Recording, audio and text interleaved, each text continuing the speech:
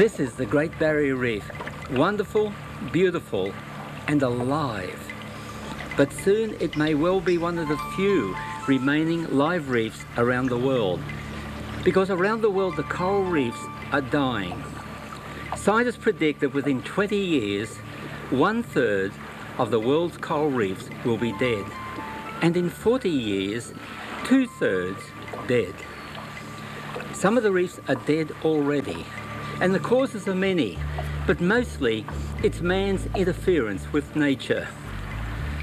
Now, I've been diving for over 40 years on these coral reefs, and it truly saddens me to see these precious coral reefs slowly dying.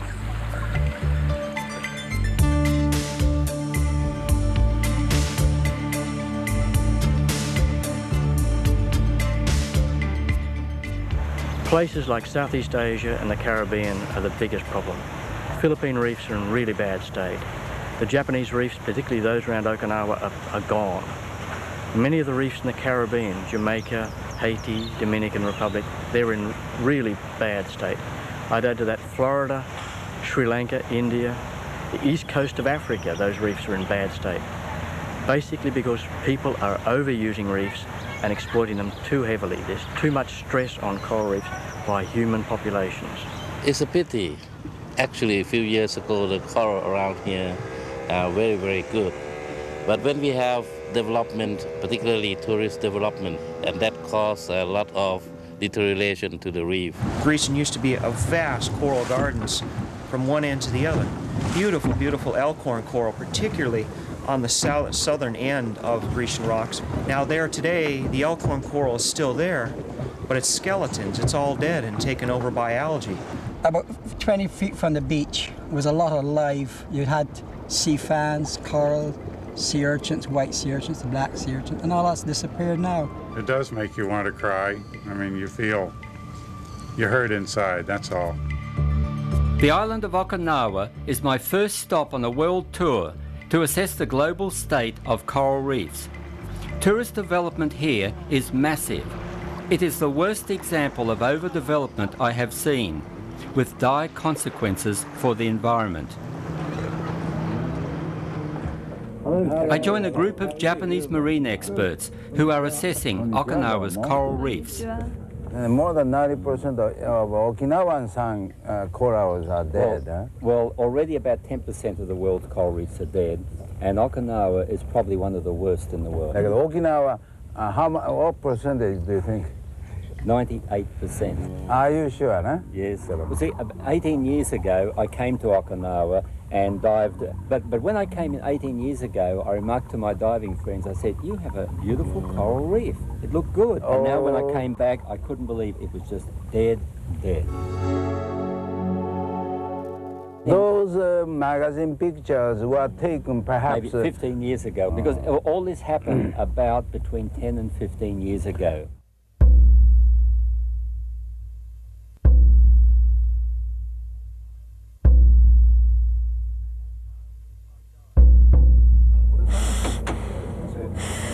Mac Okada is my guide. He's been a diving buddy of mine for 20 years.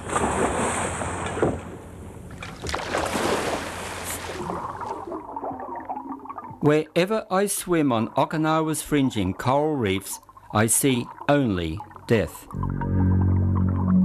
A few live specimens are temporary regrowth, and they will soon die.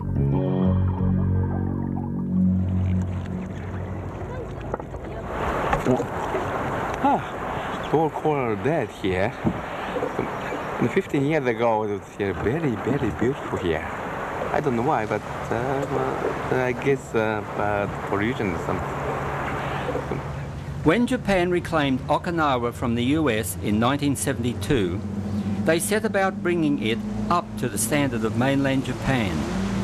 $6 billion a year went into massive, ill-conceived development.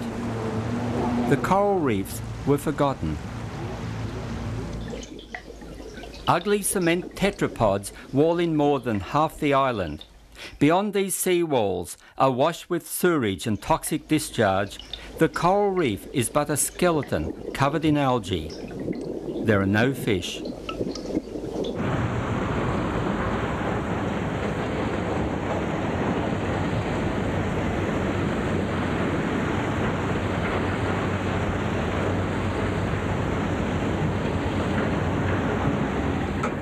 The hills are scarred by quarries, feeding hungry cement plants, churning out millions of grotesque blocks.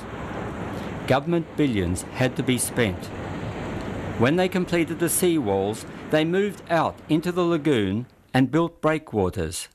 Why? I really don't know. This boat harbour is almost empty. Still more and more are being built. Okinawa's rivers are sorely degraded. Most have been transformed into cement drains, rivers without life. Clearing for agriculture causes the land to erode. The soil, along with the fertilizers and pesticides, is swept into the cement-lined rivers and flushed out to the coral lagoon. This sediment smothers and kills the corals, for they thrive in clean, nutrient-starved waters. Fertilizing golf courses feeds more nutrients to the corals. Japanese love of seafood empties Okinawa's seas.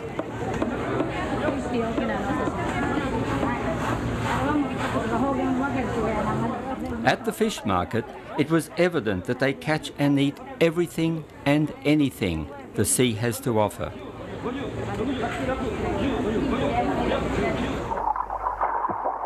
Traditional fishing methods are still employed around Okinawa. Goggle divers are herding the fish into a net. But these fish are herbivorous bottom feeders, and they should be left to eat the algae which is smothering the corals.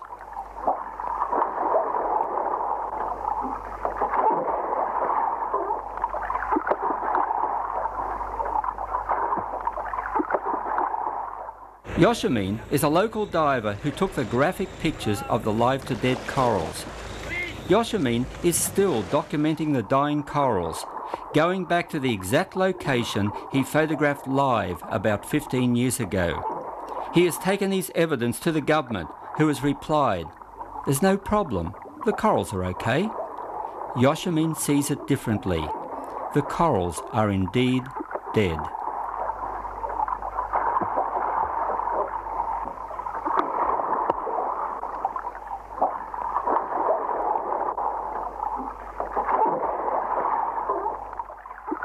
At Cape Maeda, there is a tiny pocket of surviving corals. This is because a clean ocean current bathes the corals only at this point. I counted almost 100 scuba divers swarming over this last remaining garden, loving it to death. Only 50 meters away, it is completely dead. Cyclone number 15 whips up big swells as it passes Okinawa. I'm on the first ferry running to Tokashiki Island in the nearby Kerama group. All these people have been stranded here by the cyclone.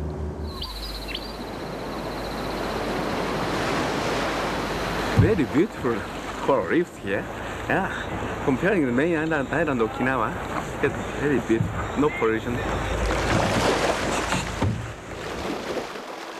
Mako Kada brought Lynn and I here because the corals are wonderfully alive. The locals have so far rejected government offers for massive development.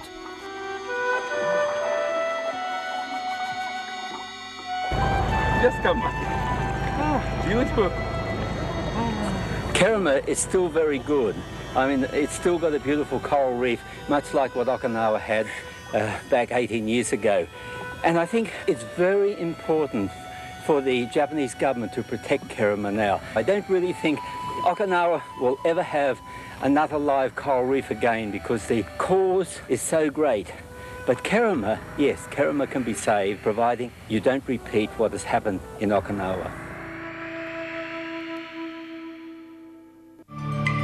Thailand has fringing coral reefs, but it's also an industrial giant and mega tourist destination with big problems.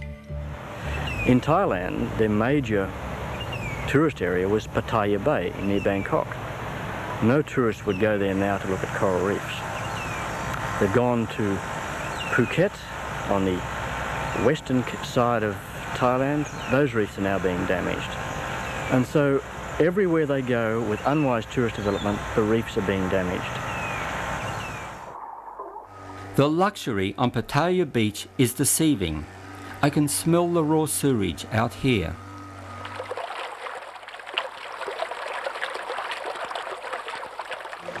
No one swims at Pattaya Beach. The sea is too polluted. The biggest hotels were recently forced to install sewage treatment plants. This has slightly improved the water quality, but not enough to go for a swim. Instead, the tourists are taken in 100 boats to nearby islands, where I saw an incredible tourist assembly line launching paragliders at the rate of one every minute. Speedboats and jet skis zoom everywhere. I saw very few people in the water. It was too dangerous.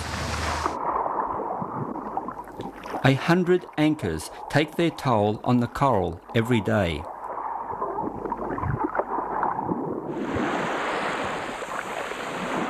Len and I chance a look at the corals.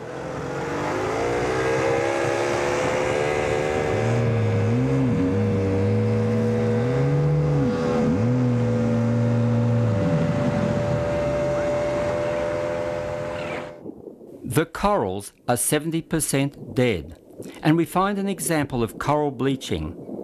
The commensal zooanthellae, which gives the coral its vibrant colours, has vacated its host and left the coral bleach white, but still alive.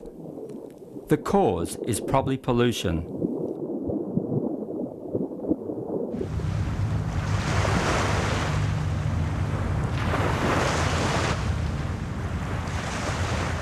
Thailand's Koh Samui is an island crowned with coconuts, complete with monkeys to pick them.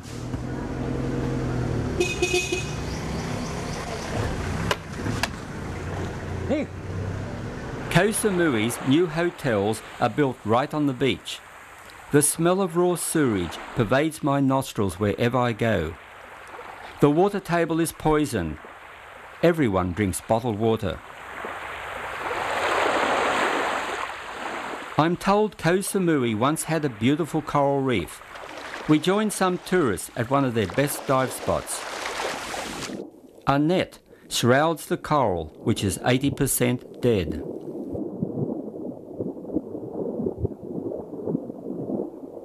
Algae is dominant in a cloudy sea. The algae-eating fish too often end up on a spear.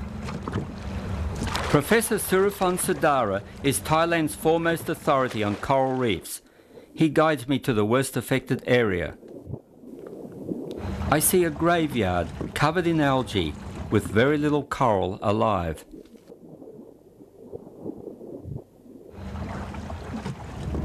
What do you think the problem is? It's a pity.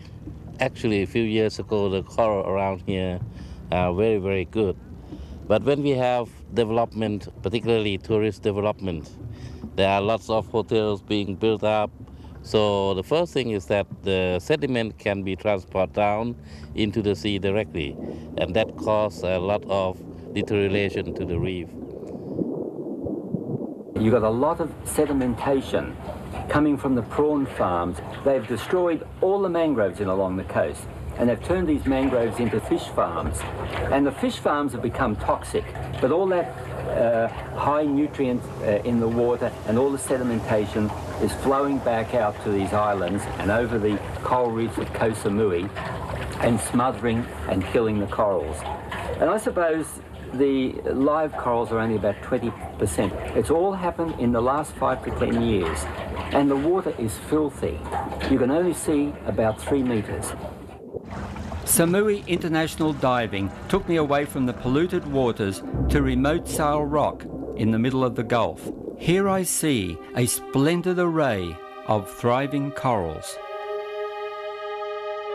Thailand is in a better state right now, that we are aware of the problems. Even though the underwater tourist business is not that great in this country as yet, but it's starting. When it's starting, people become aware of the problems, and we are trying to cope with the problems. Australia's Great Barrier Reef, a living jewel in a rainbow sea, the largest coral reef in the world.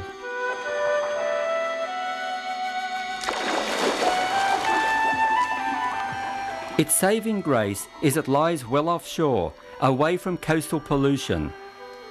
This is my family's idyllic playground.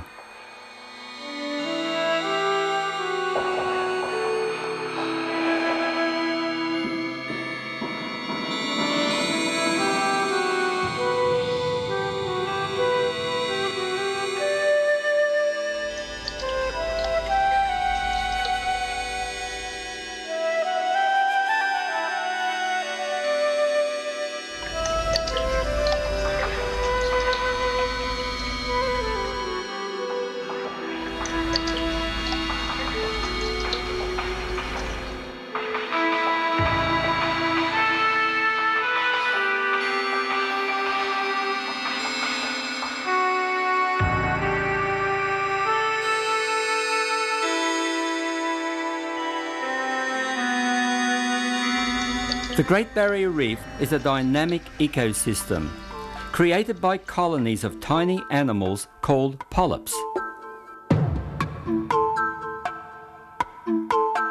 Mass synchronized spawning begins at night in November, several days after the full moon. The eggs sweep upwards in a technicolor blizzard, freeing both eggs and sperm to fertilize with their counterparts from other corals of the same species. This new generation adds a thin veneer of living beauty to the skeletons of their forebears.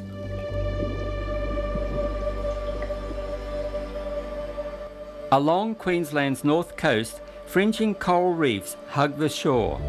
Over the years, I've personally seen these reefs deteriorate, and today they are 80% dead. We have the same problems here as I've seen overseas. But we're particularly concerned about those reefs that are close to the coast and inshore, because they're the ones we think are being affected by land runoff from sewerage, agriculture and things like that, urban development as well perhaps. The evidence for this is anecdotal. They're people's recollections of what the reefs were like some time ago, and the main thing that seems to be happening is that the reef, the coral part of the reef, is being replaced by algae. And this is a sign, I think, that the problem is nutrients coming off the land. A nutrient is a substance which can be used by an organism for its growth. Nutrients can reach the sea by river runoff, and their effect is felt throughout the entire system, right up the food chain.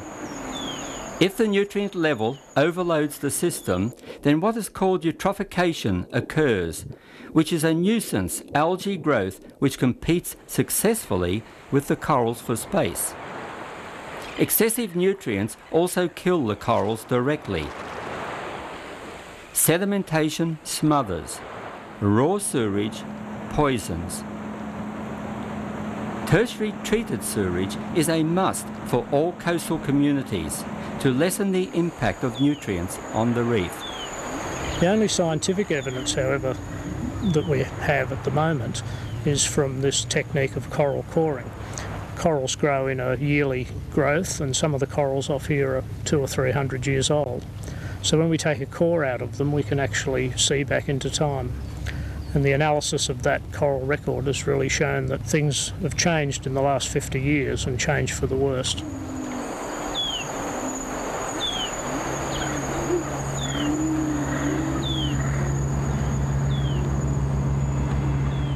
Scientists from the Australian Institute of Marine Science are now monitoring nutrient levels of our coastal coral reefs.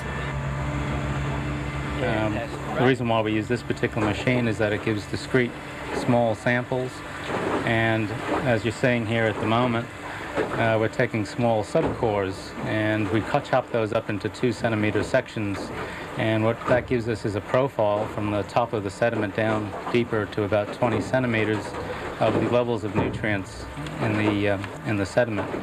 Now, there's many times more nutrients in the sediments than in the water column, and that's why we're spending a lot of time doing this. Well, what we're doing now is we're taking what's called a Niskin cast. The purpose of it is to take a discrete water sample. Usually in that size, it's anywhere from about 10 to 20 mils of water. And when you see it coming up, back up on the boat, we're taking samples for dissolved nutrients, for particulate nutrients, for salinity, temperature. All that will give us some idea of what's going on in the water column, particularly in terms of the health of the given area. Coral reefs have natural predators. The most infamous is the crown-of-thorn starfish. Plagues of starfish have devastated reefs around the world. They may be a natural cyclical phenomenon or exacerbated by human activities. It has been suggested that there is a correlation between the crown of thorns outbreaks on the Great Barrier Reef proper with elevated nutrient levels. One of the possible causes for that is that the elevated nutrient levels tend to stimulate larval production of the crown of thorns starfish and also of other organisms that they feed on. A myriad of fish disturb and chew the corals.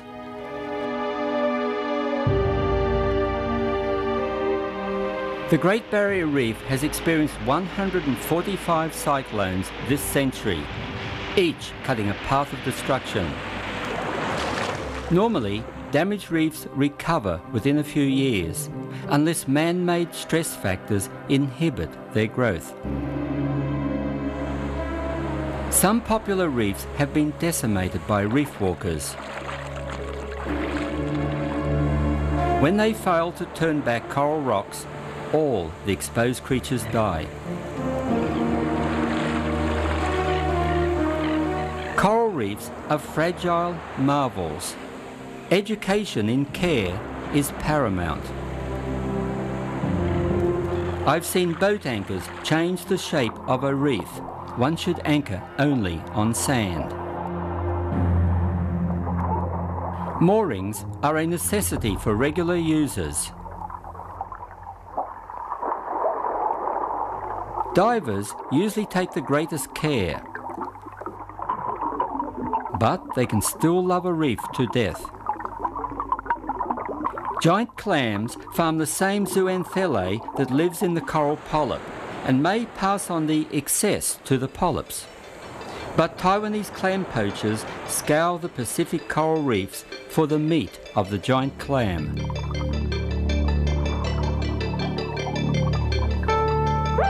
A fatal stab takes only the muscle, a mere 300-gram high-priced delicacy.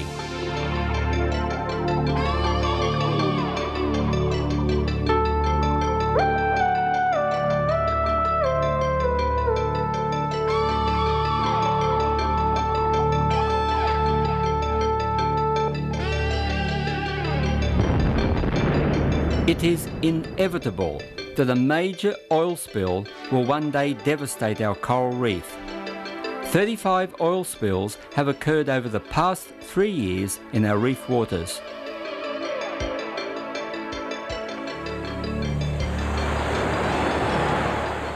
Europeans, of course, have been here for 150 years. In 40,000 years, there was very little impact from the Aborigines. In 150 years, we've seen tremendous impact brought about by Europeans on the Great Barrier Reef. In the last, I'd say the last 25 years has seen the most impact when we've seen exponential numbers of people coming from not only within Australia but internationally to visit the Great Barrier Reef. Tourist activity has expanded right along the reef. Commercial fishing is now a multi-million-dollar industry on the reef. The reef itself is a multi-use area.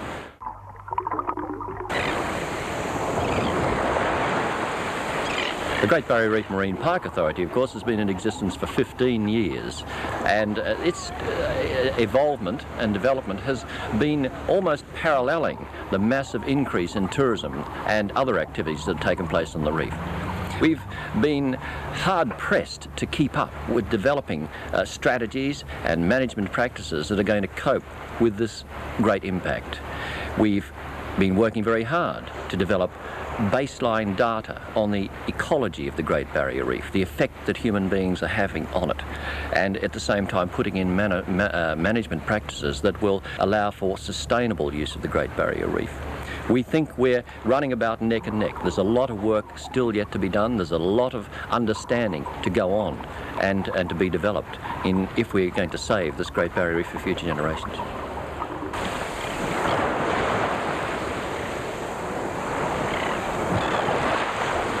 Quicksilver Connections proves that a giant tourist operator can properly care for the reef. Then we don't have any alternative but to protect the reef here. If there's any damage done to this site, we don't really have an option to move to another area. So we must take a long-term view to protecting the reef and protecting our site and business. And we try to give a hands-on experience to all of the people that come out with us, but at the same time protect the reef. And we prefer to do this through education rather than through restrictions. All of our operations are carried out in the same manner. We have holding tanks on board that make sure that all of our silage and grey water is stored on board. And that we really take a lot of time out to make sure that anything we do out here is going to have no negative effects on the reef. Their care is obvious. Otherwise, these delicate staghorns would not survive. Only 4 of the 300 coral cays are inhabited. Mismanagement in the past has degraded Green Island off Cairns. Rock walls and groins do not allow the cay's sand to naturally move, to breathe. Raw sewage leaks from an old pipe and discharges at the reef edge.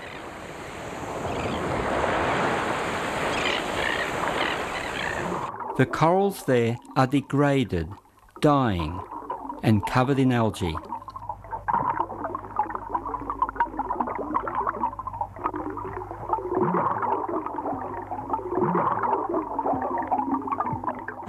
A new tertiary treated sewerage plant will alleviate one of the problems.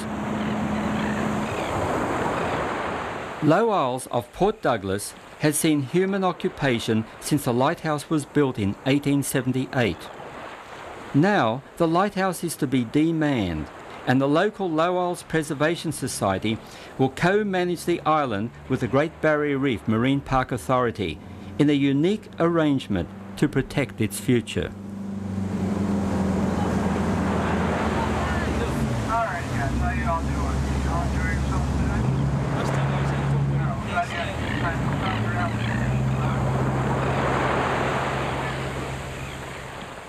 Low Isles is one of my favourite destinations, but the corals have suffered over the years from sedimentation and nutrients spilling out of the Daintree River.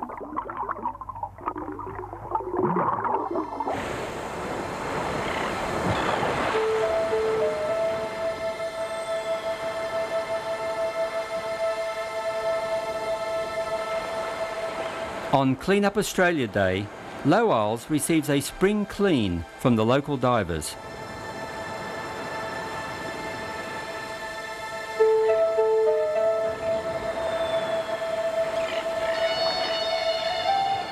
The future of the coral reefs lies with our younger generation. Marine biologist Andy Dunstan enthuses Port Douglas primary students with the wonders of the reef. So look at this guy. This guy doesn't want to be out of the water. He's trying to find himself a nice little pothole. Hey, little crab. So we'll put him back down in here. And there he goes. He's right now. Okay, let's have a look under this rock here. Oh, look at him go. Beautiful little moray eel coming across, hiding back down into the shelter. And look at this. Starfish. A little starfish. Yeah, Okay, no, don't. Just put your hand right down. And feel the arms move. Backwards and forwards, just gently. Now let him go off your hand into the water. All right, what about this guy here? What do you think this fellow is? Stuck under there, get under there. And so a lot of animals around here. But you've got to be careful when you're walking, just walking in the sand and not treading on any of these animals.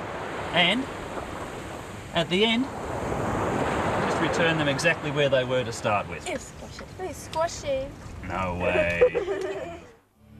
Beyond the Great Barrier Reef in the Coral Sea, far, far from any polluting source, lie islets and coral reefs which are absolutely pristine.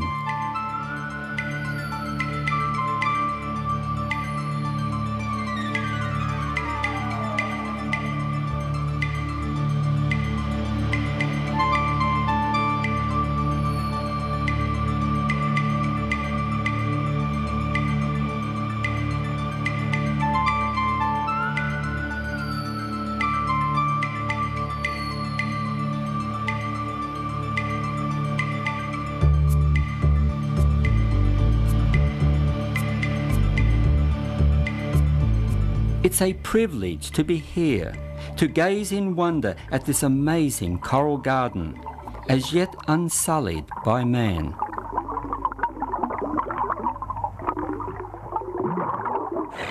Most Pacific Islanders have made little impact on their coral reefs. Their traditional ways of fishing limit the catch to their daily needs.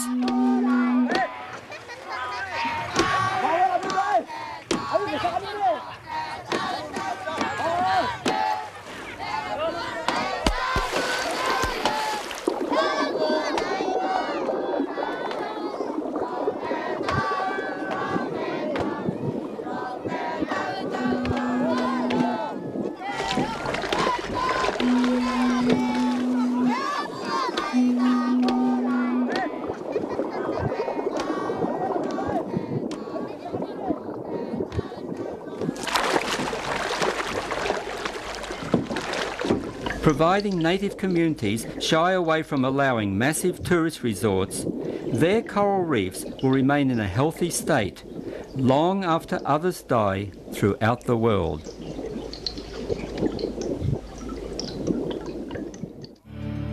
John Pennekamp Coral Reef Park off the Florida Keys lures an average of 4,000 snorkelers and divers per day. It's the world's most people-congested coral reef. The Americans are loving their reefs in Florida to death. There are literally thousands of tourists every day going out onto these reefs, and the combination of excess pollution and overexploitation, these reefs cannot stand up to this pressure for much longer.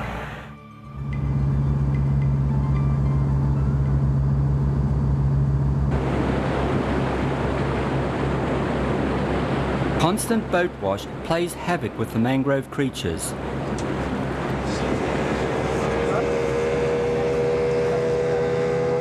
Thoughtless boaters take a shortcut across the shallows, leaving scars crisscrossing the seagrass beds.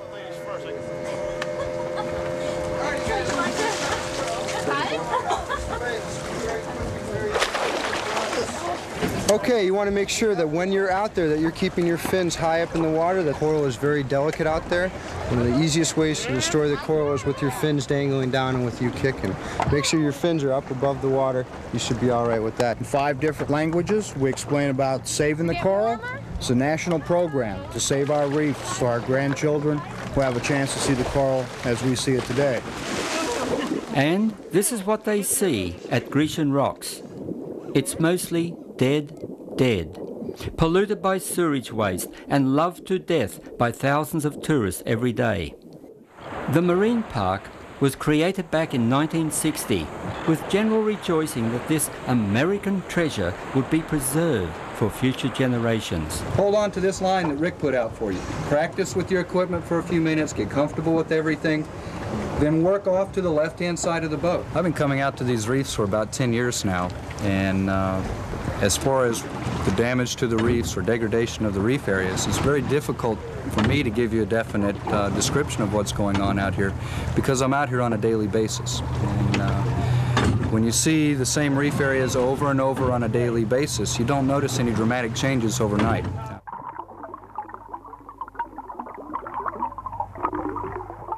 Huck and I came here to the Florida Keys over a quarter of a century ago. The filming then was absolutely exquisite. The colors of the coral reef were magnificent. The water was clear. It was a wonderful place to show people what a vibrant, healthy, living coral reef is like, how it is so productive, and yet it is fragile, and people need to be aware of the way we have to be stewards of our environment. Basically now when we come in off the water from the reefs, the water at the coast is all yellow, and it really makes your heart ache to see it. You can see out on the reefs today the result of pollution and the deterioration of what was once so magnificent. You hurt inside, that's all. It does make you want to cry. There is a contradiction here. The younger divers have seen little change. That is because the damage began over 15 years ago. I had to ask the older divers what the reef was originally like. Grecian used to be a vast coral gardens from one end to the other. Beautiful, beautiful elkhorn coral, particularly on the southern end of Grecian rocks. I can remember being small 20 years ago and floating down there, going out with my father on the dive boat, and you could float in literally 3 to 7 feet of water and see beautiful, beautiful elkhorn coral as far as you could look on that south end.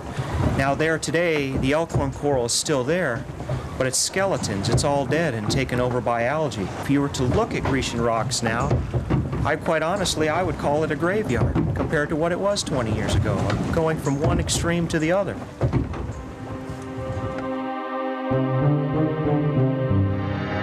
Is the Christ of the sea raising his arms in welcome or despair?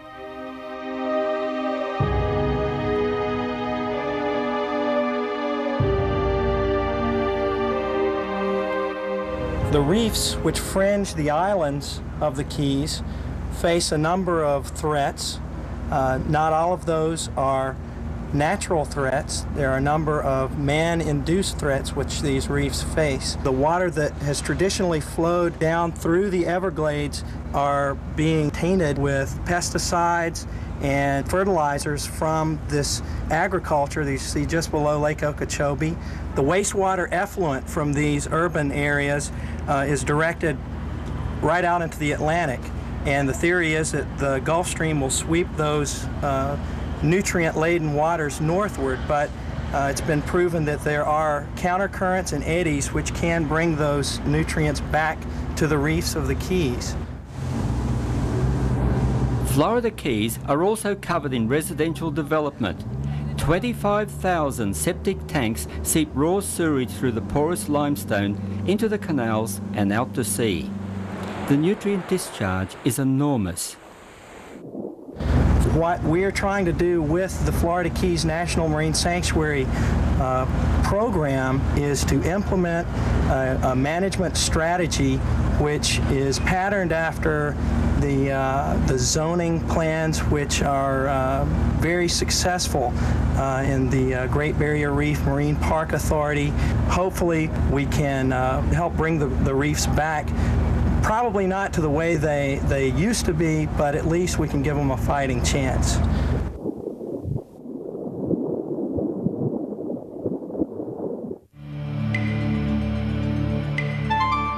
Jamaica, the home of buccaneer Henry Morgan, until an earthquake in 1692 swallowed Port Royal and his den of pirates. Most of the tourists flock to the north coast of Jamaica, to Montego Bay and Ocho Rios, where plush hotels covet the beaches and a holiday atmosphere prevails.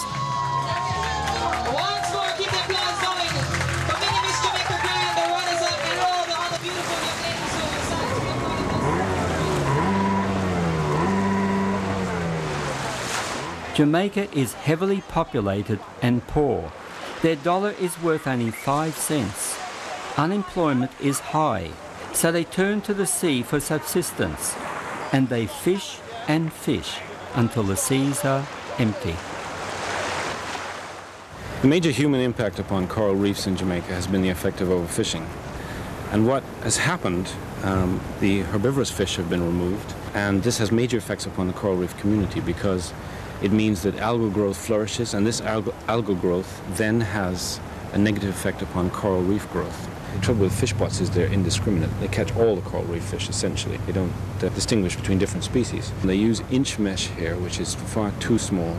In addition to this, opposite areas of higher population density, such as towns like Montego Bay and Ocho Rios, there are there's quite a lot of effect with it because of the outflow of sewage treatment plants. And we also have gullies that run directly into the sea that have untreated sewage running directly into the water and then also having a very strongly negative effect upon coral reef growth. I join a group of scientists from the Discovery Bay Marine Laboratory who are working on the reef.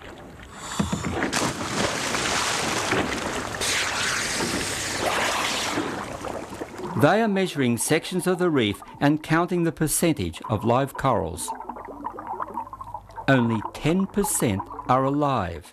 That's 90% dead.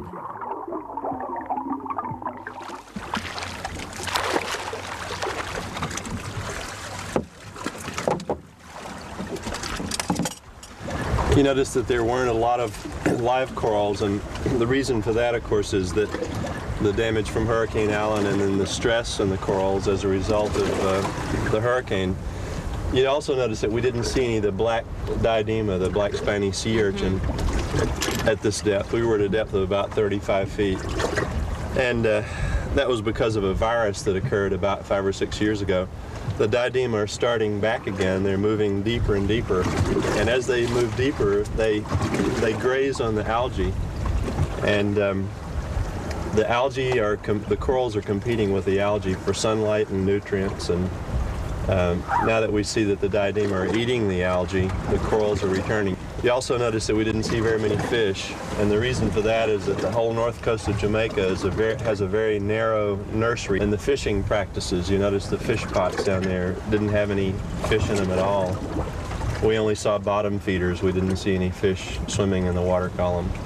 And the reason for that is because the fishing practices are so concentrated in these areas that the fish are just entirely gone. But the good news is that it looks like the corals are coming back. That's maybe in our lifetime we won't see it, but in the next generation they will.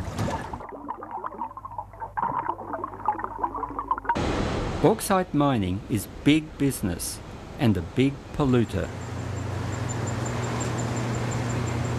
I took sediment samples in the blue hole in Discovery Bay, and when you look at them in the microscope, you can see a lot of bauxite in them. There is a constant spill of bauxite into the bay, smothering the corals.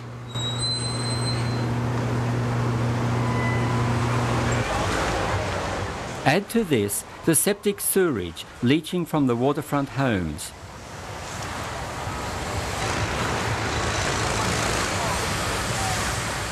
This workman is drilling into the coral for a gazebo foundation, illegal perhaps, because he kept turning his back to my camera to hide the drill. The parrotfish inside this trap should be outside, in a vital role to eat the algae smothering the corals. The Caribbean has been a mecca for diving tourists, for many, many years. But unfortunately the reefs are degrading quite badly there. For instance, on Barbados, on the west coast, they have built tourist resorts up and down the length of these beautiful beaches. The sewage is flowing straight out onto the reefs and they're being degraded.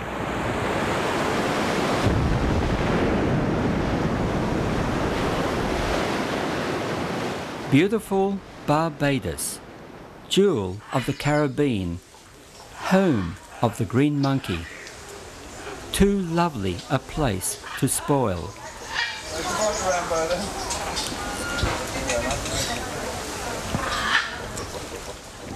Yeah, I would say about 20 years ago, when I started in water sports along Barbados, you know, along the reef here, it was all about 20 feet from the beach. It was a lot of live. You had sea fans, coral, sea urchins, white sea urchins, the black sea urchins, and all that's disappeared now. My personal opinion is that a lot of the water brings down the chemical from off of the hills, which is on the plantation, into the sea, and has killed all the reef along the coast. I think it's I don't like women work. Really? Money too small. Too small, That's nothing. So you see, it ain't easy out here, right? It ain't easy, you know. This is hard work, man. Like, we are fling the bell, man, you know? When I'm done, after crop. Barbados rum is famous, but its refinery on the beach is a disaster. Yeah, this is the Barbados rum refinery. It still lets go a lot of waste into the sea, which is destroying the reefs. I can remember when I was a young boy growing up on this beach, there was a time when you couldn't swim here. You had to wait for 2 days sometimes because the whole beach, all this area was brown. What they've done now, they've put a couple of pipes, which goes out about maybe approximately a mile out, but it still pumps the waste into the sea and destroying the reefs. Below here now you have the light and power, which is pumping hot water into the sea. You see some of the local kids, they're playing it, and you know, the local people come down and have a swim here. But this hot water again helped destroy the reef because it's pumping hot water into the sea. A broader problem is the string of hotels along all the beaches, leaching sewage into the sea. The inshore corals I saw are 95% dead. So the tourists are taken to a pocket-sized sanctuary where they feed the little fish.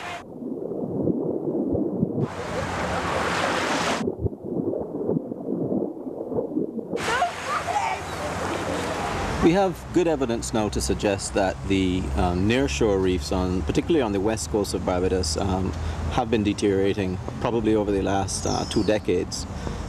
We think that the principal reasons for this are increased eutrophication and sedimentation of the coastal waters along the coast. The principal sources are probably agricultural runoff, increased domestic sewage release, and to some extent industrial effluents in certain parts of the coast. The increased nutrients increasing the algal cover on the bottom, and the algal cover on the bottom, this smothers the corals, outcompetes them for space on the reef. Luckily, in a Barbados context at least, the effect is quite localized. It's our nearshore fringing reefs that are really being affected. We have a lovely reef about 1 kilometre offshore, and out there none of our studies have detected any deterioration nor any worsening of the water quality condition. And the scientists in the country are working closely with the government in the country to try to address the problems. Governments in this country can legislate for coral reef protection, and many have done so, but that legislation is ineffective without public support and without the ability to enforce the legislation. Most of these countries are too poor to enforce the legislation. However, the people that use a coral reef, the subsistence fishermen and the locals, and also the tourist resort operators, know that their reefs are important, so they will protect them and look after them. So we're talking about a real collapse in the Caribbean reefs, and only a few around the periphery will be left there in 30 or 40 years' time.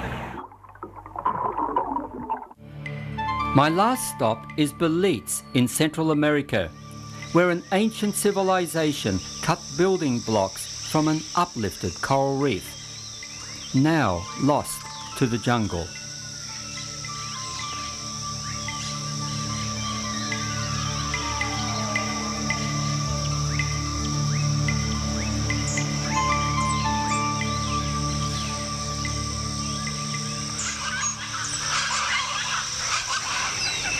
Belize is a small country almost identical to North Queensland, a wilderness of tropical rainforests, endless mangroves, wonderful wildlife, 400 coral cays, and the second largest coral reef in the world.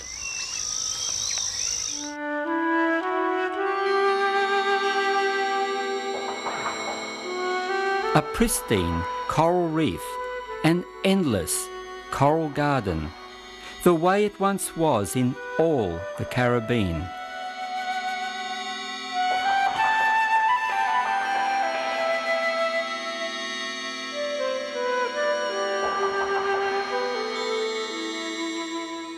Many of the coral cays are inhabited and overdeveloped with sewerage and waste problems.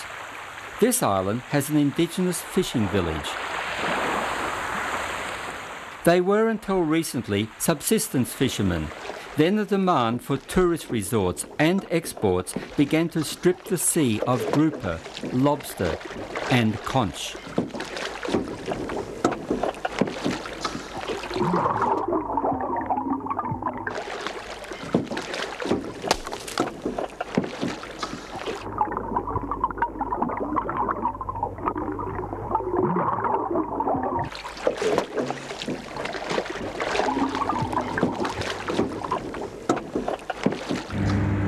The discarded shells are used as landfill.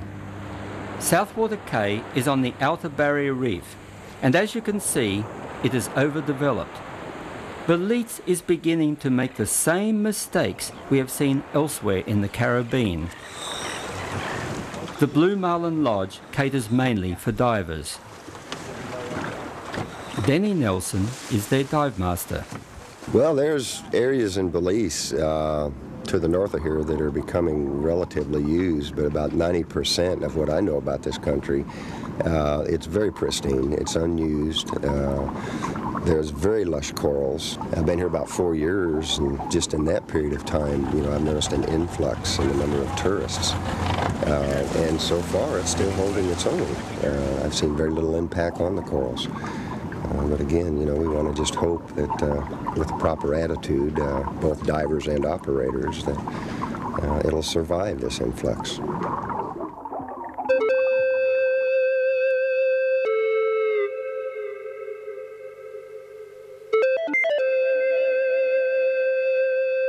Nearby Caribou Cay is a picture postcard island. It is a research base for Washington's prestige Smithsonian Institution. We have had particular problems with coastal degradation in general. In particular, trying to fit development in with the ambience of the islands and of the reef itself, and making sure that there are adequate mechanisms in place for disposing of solid waste and disposing of liquid wastes. I think we are very often not recognizing just how even small amounts of liquid wastes released onto reefs can do immense damage. I can smell the sewage in the lagoon from the thunder boxes and the septics in the porous limestone. Where the nutrient-laden water empties out onto the encircling reef, I can see some of the corals dying. Fortunately, the algae eaters are swarming over the corals. The Coral Cay Conservation Group practice what they preach. They have installed a compost toilet which does not pollute, and are developing management plans for the protection of Belize reefs. The idea is to survey a 180 kilometre squared area with the aim of setting up a marine reserve. This marine reserve, to be established, needs a management plan, and for this management plan there needs to be a lot of information gathered on the habitats, the species, the threats, all the problems that are going to affect this marine reserve. At the moment, the volunteers are performing fish censoring work. They're going out in the 3 and they're surveying various groups of fish on the reef, on the various subzones of the reef. The idea of this is to produce information for the fishery people so that fishery quotas can be drawn up. We can find the stability of the fish population by looking at the numbers of juveniles, where they're found on the reef. It's very important information for any management plan, certainly for the area. The management plan that we're drawing up at the moment is based along the same format as the Australian Barrier Reef Management Plan, and it's hoped that this will be finished in 2 months and then implemented before the end of the year. When that goes ahead, there's also, we've heard, the chance that the area is going to become a World Heritage Site, which is excellent news for the Keys, because this means there can be no further development of any form, which is fantastic for conservation. Belize is now at the crossroads. Will it go the same way as its Caribbean cousins, at the whim and pressure of tourist developers? Or will the government, by the wish of the people, create a marine park and fully protect this second largest coral reef in the world. The recent development of a 25-year strategic plan for the Great Barrier Reef will ensure that the Great Barrier Reef will be around for a long time. I think we look forward to our children and their children being able to see the reef very much as it is today. We probably need something like the Antarctic Treaty, a multi-nation treaty to protect those reefs and conserve them. They are mankind's resource, they're our treasure. We need to look after them and guard them. Some countries will stem the polluting cause and see their coral reefs regenerate. Others may never have live corals again. The damage is simply too great. The coral reef, in all its wonder and beauty, may be for them only a memory.